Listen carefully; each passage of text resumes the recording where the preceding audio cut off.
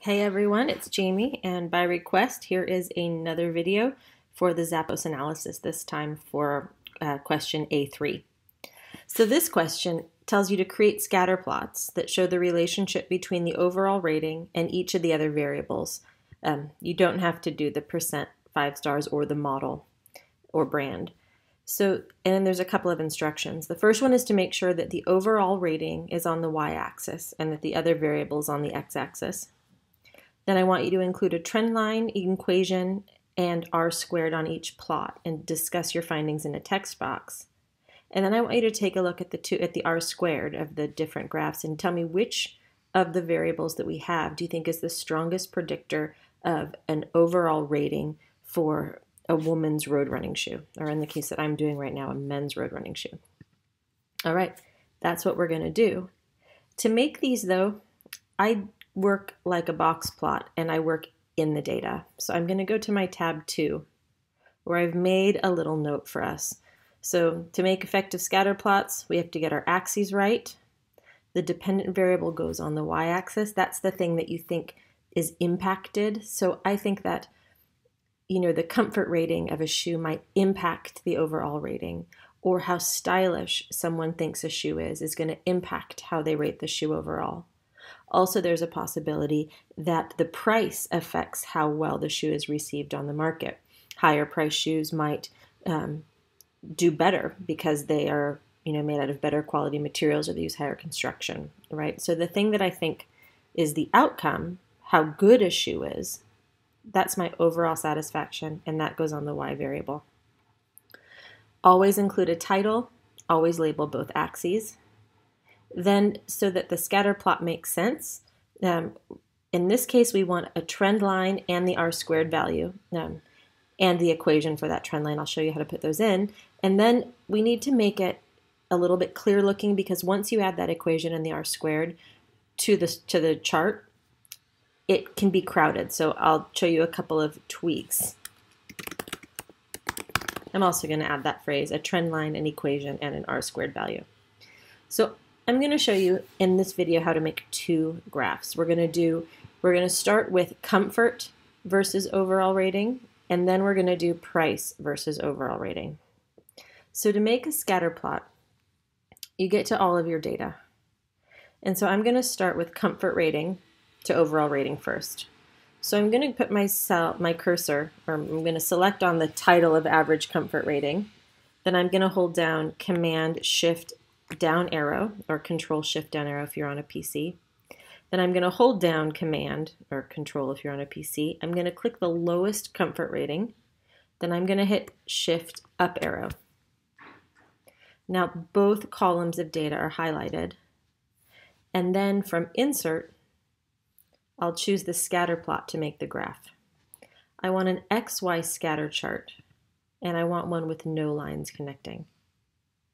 And here I get the chart of my dreams.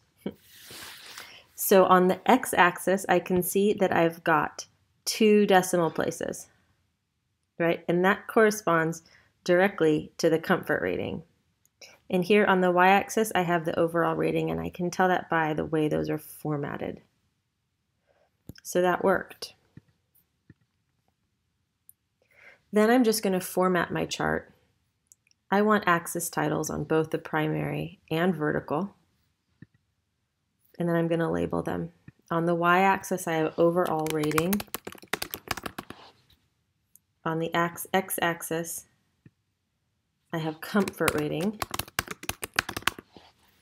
I really don't need to see that this is 3.00. And so in the interest of tidying, I'm going to click on it once, and then I'm going to right-click, and I'll format the axis.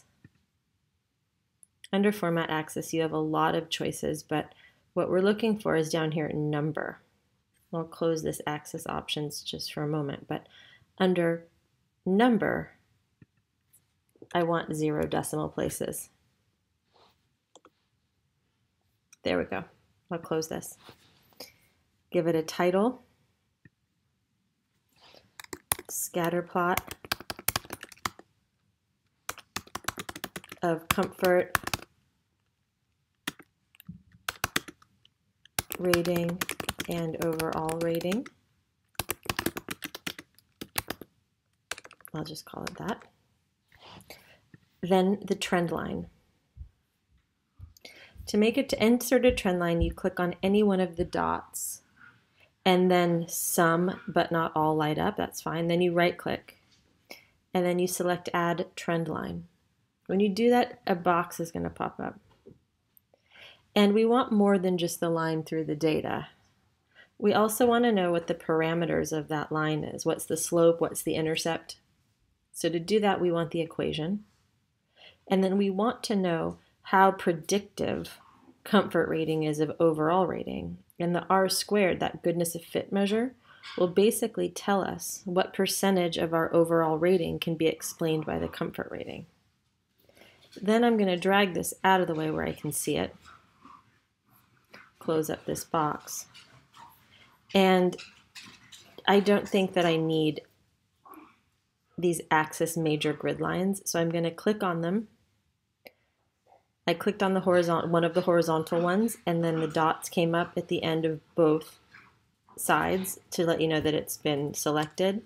Then I hit backspace, and I'm going to click a vertical axis major grid line and then hit backspace, and that's my chart. So that looks pretty good. I don't think I really need to do another one, but I told you I would, so I will. I'll just do it quickly. I'm going to do price and overall rating. Hold down Command, click the bottom one, Shift up, insert, scatter plot, the one with no lines. Slide it into place. Add the chart elements for the axis titles. And then label them while making sure that my dependent variable of overall rating is on the y-axis and that price is on the x-axis. And I'm going to label it scatter plot of price and overall rating. Excellent. Then I'm going to left click on a dot, then I'm going to right click until my box comes up, and then I'm going to add a trend line. I'm going to display the equation. I'm going to display the R squared, and I'm going to drag them into the same place on this chart that I put the one on the other chart. Put them in the same place.